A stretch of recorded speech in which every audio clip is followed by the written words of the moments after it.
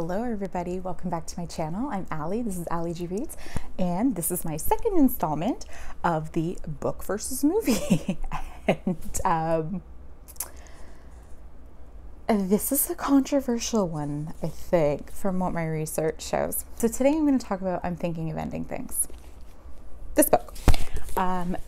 This book I've mentioned in, I think, 3 videos now up to this point, and we're going for another, and it'll probably be mentioned again. This book is, in my opinion, first of all, it's one of my all-time favorite books. It's a one-sitting read. I've tabbed it. I love it. The best psychological thriller I think I've ever read. So there's that. And he's Canadian. Also bonus. But there's something that happened last year that I was not a fan of, and that was the movie adaptation that I was so excited for. I was beyond excited for this. I have a friend and he also loves this book, and I remember talking about the movie coming out with him, and we were so excited, and then we watched it and I was like, oh. So before I get into the details, let me break this down. The plot. The book is about a couple. You're following the female character, unnamed, and she is going on a road trip in the snow to meet her boyfriend's family. Except the whole time she's having doubts and she's thinking about ending the relationship. And then as they get closer to the farmhouse and as they get there, things kind of start to happen and it gets weird. There's a huge twist ending to this book that's so good. There are some very creepy like things that are happening in this book, and I was genuinely getting creeped out reading it. I love when a book does that. The book was published in 2016, and it became a huge hit, and it was one of those like cult books that really took off. I love this book. I love this book. I really like the Ian Reid's other book too. I'm a huge fan of this book. And I love finding that cross section of horror psychological suspense with a plot twist. The book on Goodreads, I go by Goodreads because that's what I use and that's what a lot of people use. So the Goodreads rating for this book is 3.59 out of 5 based on more than 75,000 ratings. This is also really big on YouTube in the book community, like BookTube. A lot of people put this on their best horrors, best thrillers, best mysteries, best suspense. Like, this book is really well known. A lot of people love it, and a lot of people love the A24 movie type vibes that this book has. However, the movie came out. Okay, before I go any further, I want to preface this by saying I am in no way attacking the filmmaker personally. This is going to turn into a full-blown rant. I'm warning you now. I'm not attacking the filmmaker. Charlie Kaufman is very talented. Eternal Sunshine of the Spotless Mind is probably one of the best made movies ever, and it's really well loved. So I'm not attacking him personally. I'm not attacking him as a filmmaker. But I have reasons for why I strongly dislike this. And I'm trying to be as objective as possible about this because,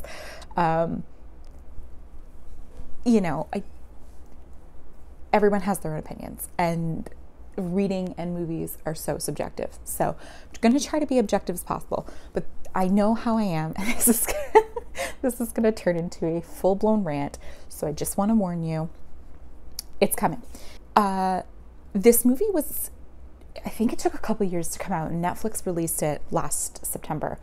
And I remember the first time I watched it, I actually Instagrammed my reaction during and then after, because I was so angry after watching it. I know a lot of people, I've read the reviews, okay? A lot of critics loved this. It got 82%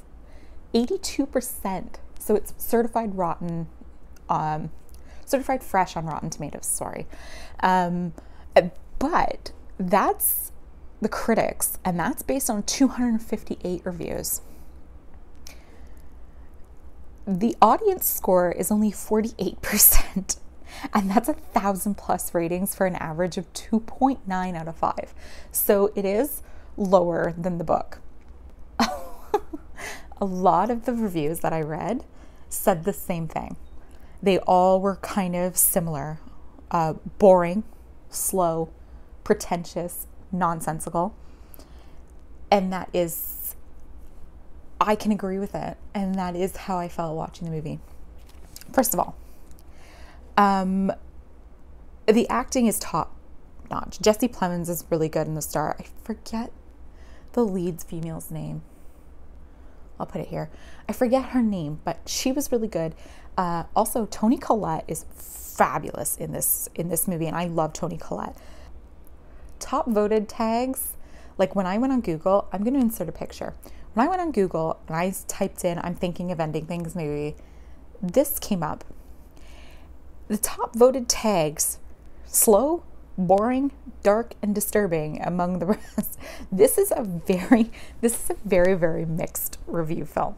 This issue is that I felt like I was going to get a really good, scary movie. And I love horror movies. I love psychological thriller and suspense movies. They are my favorite. I'm a huge horror junkie, okay? I was ready. I was like, oh my God, I can't wait to hear this like creepy voice come through. And what is it going to sound like?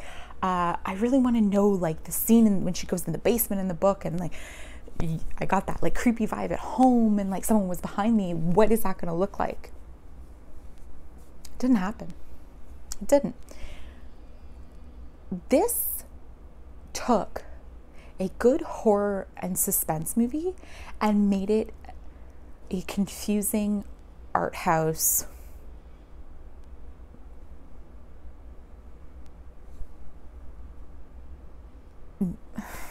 drama. Definitely wasn't horror. It definitely wasn't thriller. It got the confusing part. It made you feel very confused and you didn't know what was happening, which is how it was like in the book. But when the reveal happens in the book, and I'm going to go spoiler free, when the revealing happens in the book, you're left with a holy shit. When the reveal happens in the movie, there is no reveal. A lot of people said, I don't know what the fuck happened. I don't know what that ending was. What is this movie even about? And then you have to get a video explaining what the movie is about. And I'm all for an ambiguous ending, but this didn't need it. And also, my biggest gripe with this movie is the interpretive dancing scene.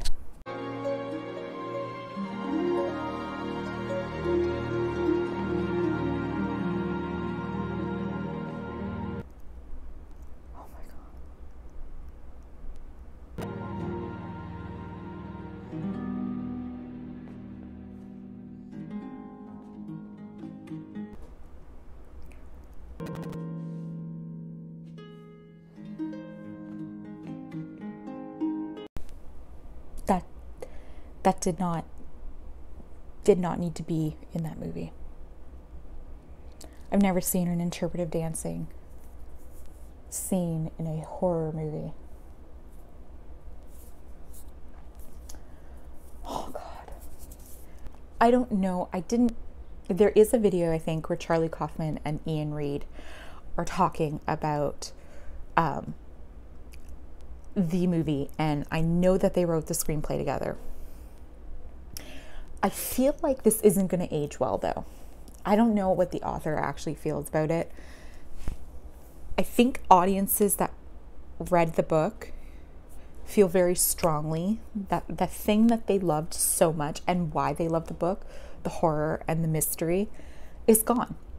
And, you know, I think we always want to see like our favorite, like especially for me. This is one of my favorite books of all time. This is from an author that I have such huge respect for. And I literally check every couple months to see if he has another book in the works and when it's coming out, because I cannot wait to buy that friggin' book.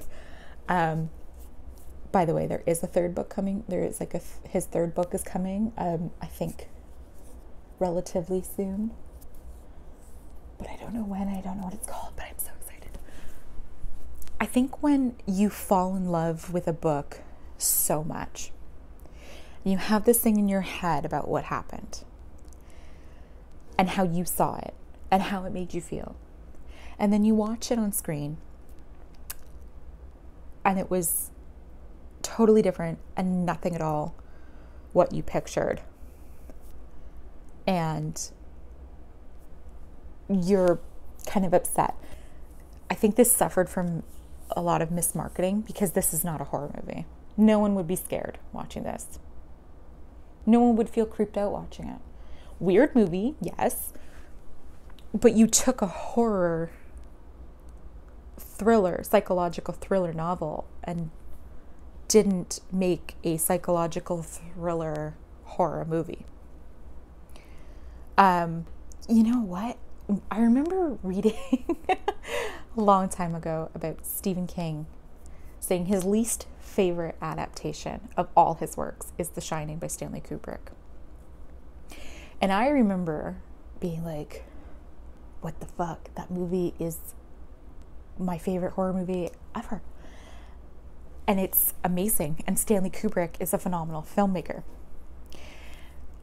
But when I heard Stephen King in a lecture talking about, it wasn't that Stanley Kubrick did a bad job creating a movie. It was that it was nothing at all like he wrote. And I get that, because the books are very different. The book is very different. That's what happened here.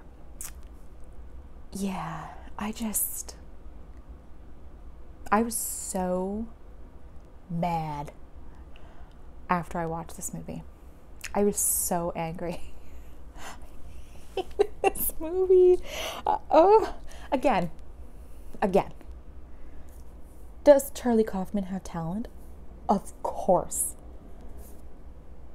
Did he make an artistic movie? Yes. Did, in my opinion, he screw up the adaptation of my favorite book? Yes. Because again, I was telling everybody to read this book. I was telling everyone, if you love horror and you love psychological thrillers, you need to read I'm Thinking of Ending Things. So many people agreed, loved it. I know so many people that love this, especially like people on YouTube that do books that I follow. Love this book and they recommend it all the time. This has a huge following and it has a lot of people that love it. There's also people that don't like it, of course, because there's going to be people that don't like something all the time. But this wasn't it. This was not it at all.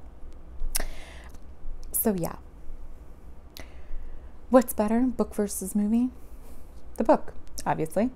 I would pick the book 1,000 times over. I never want to watch this movie again, and I won't. I don't even want them to even try to attempt to re-adapt it. Just leave it. Just leave it. Just leave it as this really amazing book. I'm not personally mad at Charlie Kaufman. Again, he wrote the screenplay, Ian Reid, so he had some say in this. Maybe, I don't know if maybe this is what he kind of wanted.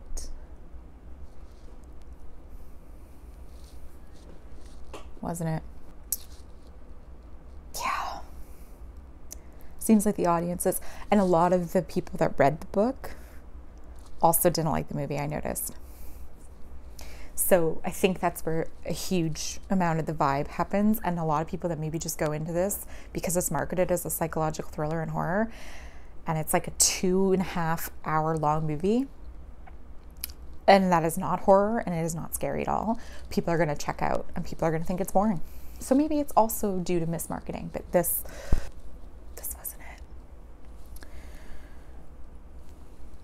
So yeah, those are my thoughts.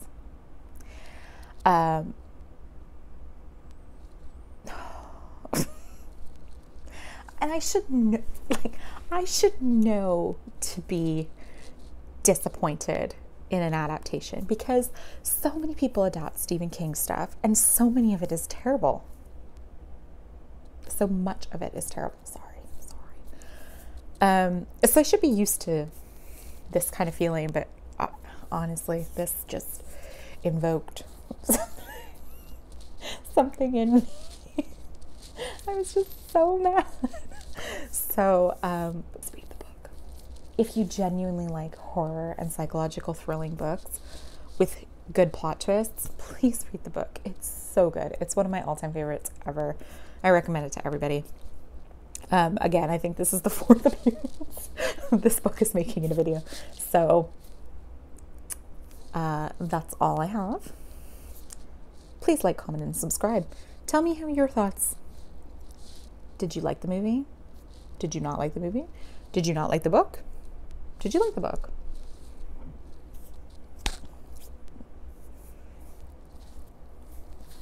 Please like, comment, and subscribe for more. I have plenty more coming. And I don't have an exit. Bye.